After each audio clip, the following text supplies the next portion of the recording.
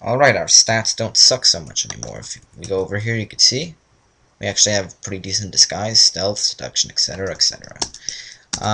Pretty much the max that we can possibly have right now, which means it's a good idea now to maybe try to get some more juice. We're going to go to the genetics place, and in order to go here, we're going to want to actually, before we do that, make a lab coat. However, I've already made a lab coat. In fact, I made lots of disguises off screen because I figured, hey, those are boring to make.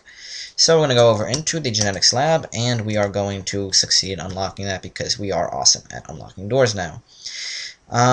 Here we can just try to seduce people. It doesn't really help that much. More importantly, though, we want to run into lab techs. Hooray, lab tech. And we will try to, nuclear power is clean. Yeah, whatever. We will try to run into lab techs and try to get them into our persuasion pool to kick out these stupid crackheads that are currently occupying it. It is a first in, first out type of pool, meaning that the first crackhead in our pool that we've ever added to it is going to be the first person to leave once we get these lab techs. There are also eminent scientists here that you can try to get, but I would not suggest it. They're much harder to keep, and I believe there's a chance that they'll actually increase your wisdom if you talk to them. So I would stick with the lab techs, who are, in and of themselves, still pretty hard to keep. Here, I'll try to date this person, why not? Yeah. So this is actually still not a particularly interesting part of the game. Which is exactly why I am going to be pausing it as soon as I have explored the majority of this place. Here are all these cages all over the place. We're going to be freeing some animals here. There's a little bit of danger in that, which is why we're not going to be freeing all the animals from all of the cages. Doing that would require, for one thing, being awesome at driving, which I do not currently have that. Right now my driving is actually 2.48. Started off at 1, so we did at least gain 1 level from having a car from the start of the game, and just passively gaining experience as we went from place to place. So that's one benefit of, but I think I've already mentioned that benefit. Oh my god, look at all this loot. It's beautiful. So, yeah. In fact, I should probably just pause it right now, probably. And I will be back when, and I'll try to be right over here for no particular reason, just because it's fancy. When I am done recruiting lab people and seducing people. And through the magic of traveling through time, or pausing the recording, I forget which one I did, I have now reached my required 12, which means I'm going to be losing those crackheads, and I'm going to hopefully be keeping at least some of these lab workers. And now I can start picking up this loot. This will make them suspicious, but this will also not make me care. Another benefit here is I'm picking up this lab equipment and laptops, which sell for quite a bit. Research papers even more so. I think that research papers sell for 750, lab equipment sells for 500, and I forget what the third item is that I just talked about. Laptops, I think they sell for 250 or 500, something like that. Maybe just 200, I don't remember. So that'll be some good money for us. It's actually a lot of very good money. This is one of the best ways I know of actually even to make money, to have some guy who can just sneak into places and pick up all of the loot. It is a very lucrative business, this theft business. Okay, so we now have that thing. And let's try to stay close to the door when we do this, because this is not a safe thing to do unless you are staying close to the door. So we're going to use that. And hooray, it was not a horrible thing that wants to kill us. We unlock that one. And it was a horrible thing that wants to kill us. So let's talk to the mad cow. And good monster, die in a fire. Oh. Fine then. You, slur, boom, your mockery will be met with death. Oh. Fine then.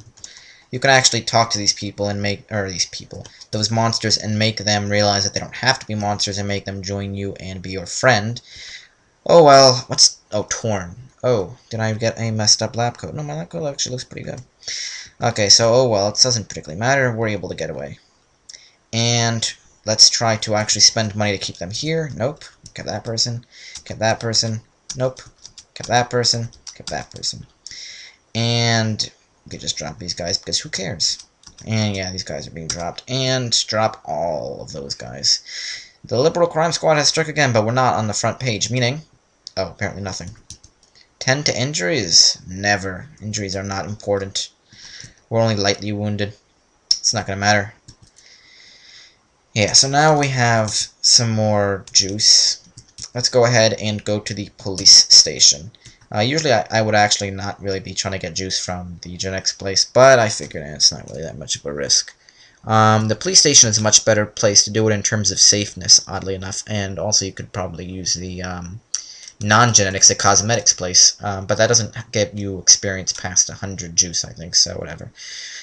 So let's go ahead and go to the police place with our police person, or rather our police disguise the person, and let's explore this place. This is really where security shines, because you need security in order to unlock the, whatchamahoozer. Wait, do we? Yeah, we already have, no, we're not all the way at the highest seduction, so we do want to continue to seduce people. Hey, Death Squad person, want to make out with me? One thing that you do want to be careful of if you're trying to seduce people like police officers is that there's a good chance that if you actually go through with it, they're going to find evidence of liberalism in you and send you to jail for being a liberal. It's weird, but that apparently is what happens in the game. Same with secret agents. If you're going to want to recruit either of those types of units, make sure you do it through persuasion, because it is much safer. It does not result in you going to jail. And let's see. This place also has very good loot. Oh, I was going to actually go to the pawn shop and sell some of my loot so that I would have enough money to keep my lab people. Oh well, I mean, I could just go get more lab people.